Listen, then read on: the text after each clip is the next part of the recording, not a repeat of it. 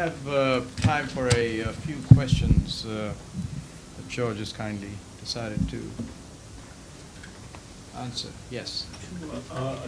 Excuse me, could you just identify yourself? Jonathan Honig. Two unrelated questions. The first, in terms of your long-range projection of one of the four problems. We went through this with the Malthusian views of 30 and 40 years ago, and then we had successive green revolutions. We've been through it with energy and then tertiary recovery.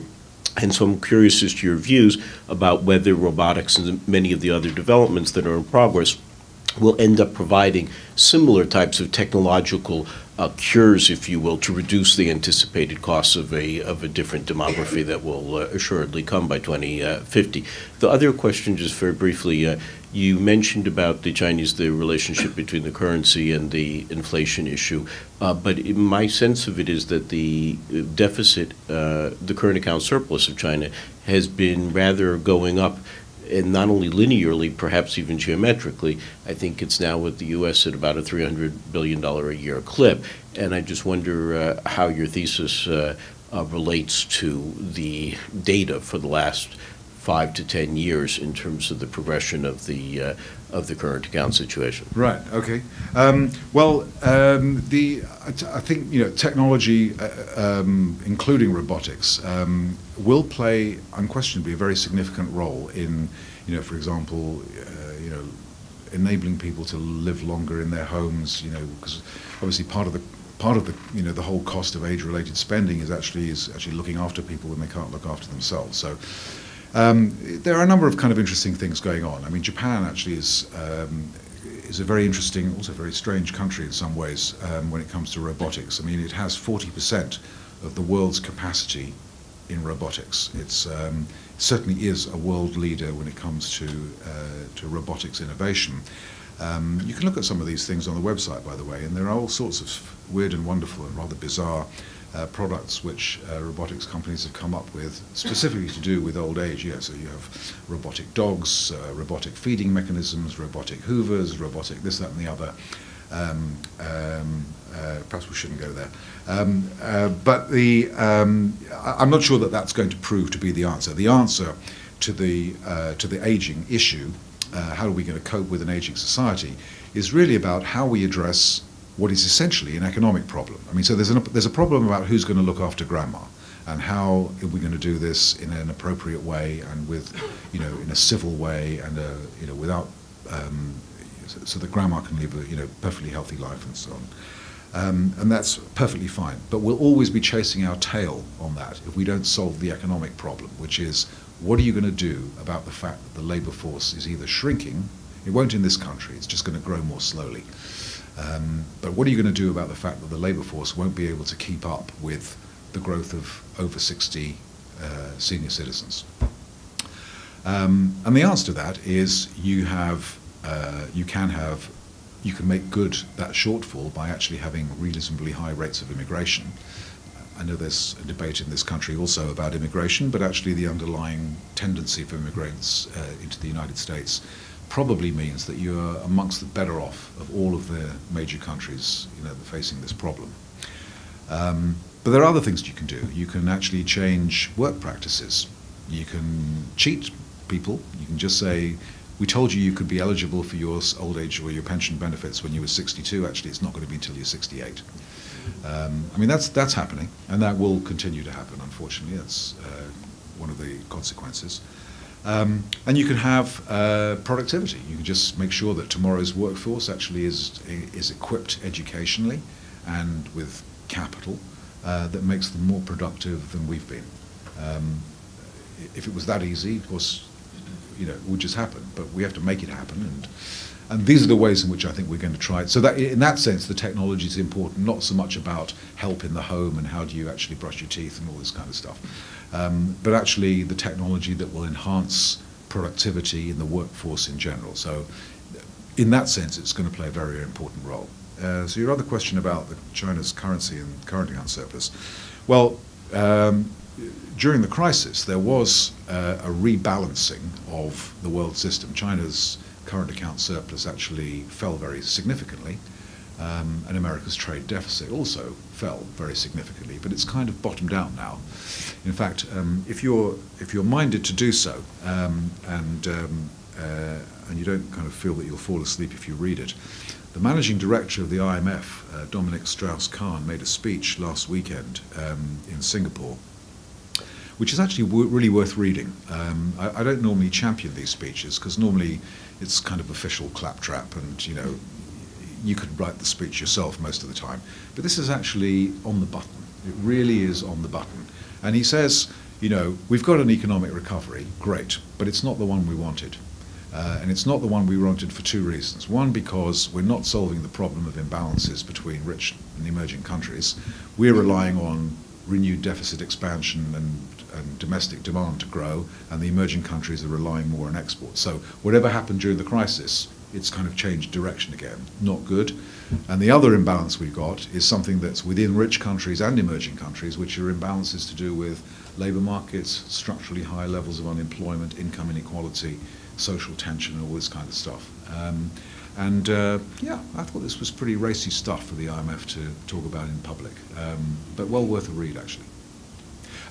Bottom line really is, these imbalances are growing again, which is not good news. Again, please identify yourself. Charles Kimball. To continue on with that one of the problems that led to the Minsky moment may have been the imbalances, and it was just a cyclical correction, and here we come again. Should we be expecting another Minsky moment in the next, whatever, short period of time, intermediate period of time?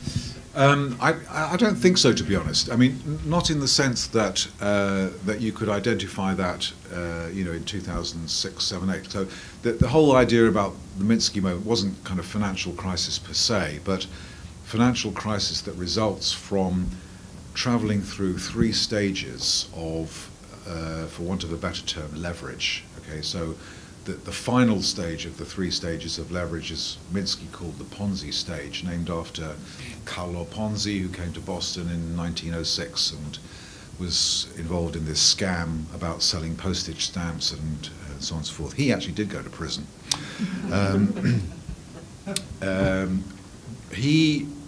Minsky's point was really that when you get to the point where there is so much of this excessive leverage in the system, where actually borrowers have to keep borrowing money to pay interest on their debt, not just to keep current, eventually what happens is the asset prices that underlie all of this debt start to collapse, which in this case was house prices, and then the whole debt mountain or the asset mountain collapses like a pack of cards. So that was the Minsky moment, at which point you sink into what could be an economic depression unless you wheel out all the big guns of government and central banks and do unusual things to prevent it from happening. So I don't think we're going to do that, because we don't, we still have high levels of debt, but actually they're not really accelerating anymore. In fact, if anything, they're gradually and slowly starting to turn down. So I don't think we're going to have a leverage crisis. We could have a public debt crisis, no question about that. So you might call that a kind of a Minsky moment, but it wouldn't be the Minsky moment in the sense that Minsky meant it, if you see what I mean. Yeah. In the interest of time, let's combine a couple of questions. So there's a gentleman there. Is there another question on this side? I thought I saw a hand. Okay, so let's go here first.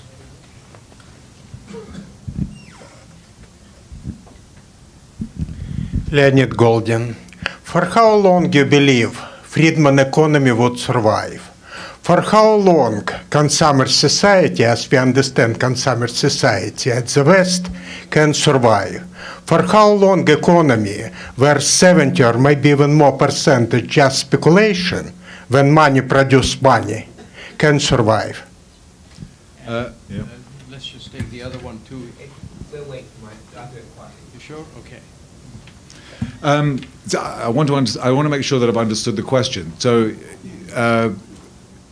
I think I'm interpreting your question as meaning that we're still in the process of producing not very much except speculative frenzy. Is that kind of the idea? And in general, you have to produce and people have to buy. Yeah. Instead, they have to economize.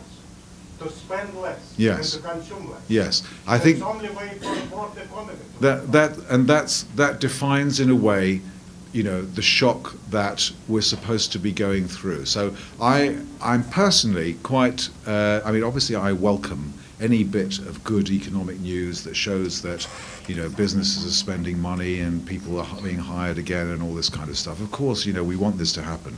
I'm slightly distrustful of what's going on at the moment, because I think a lot of it is happening based on policies which can't be expected to last indefinitely. So, you know, QE2 is not going to last forever. In fact, by the summer, I would think that the talk will be that the Federal Reserve will be starting to scale it back.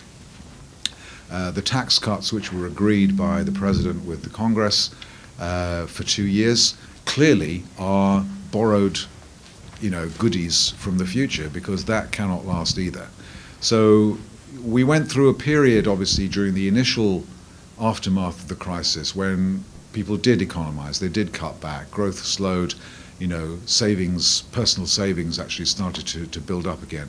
We're now going through a phase which is actually not quite in keeping with what happened originally, but I'm quite distrustful that it's going to last. So if you want a template for kind of what do you think is going to happen, mine is Japan. Okay, and I'm not saying that in 20 years' time the United States is going to end up with 20 years of stagnation like the Japanese have done. In fact, I think it's unlikely that that'll happen. But I think for the time being, the Japanese template is you have a series of kind of rolling hills of mini expansions and mini contractions and mini expansions and mini contractions. And I think that's kind of what's going to happen. Underneath it all, the growth rate will be very, very weak. And that's obviously, you know, a difficult environment. So at the moment we're going through a bit of a mini expansion, but I think it's probably something that will be followed by, you know, a mini contraction some point in the coming year. But your fundamental tenet, I think, is correct, which is that, you know, the debt burden has to come down before the expansion can start again on a sustainable basis. That's just empirically proven to be true. Well, I'm afraid our Minsky moment has arrived, George. We must end this evening. Mr. Magnus will be here signing his book, so please take advantage of that. There's a reception outside. On behalf of the Foreign Policy Association, thank you for coming. That ends our event today. Thank you. You're welcome to very much.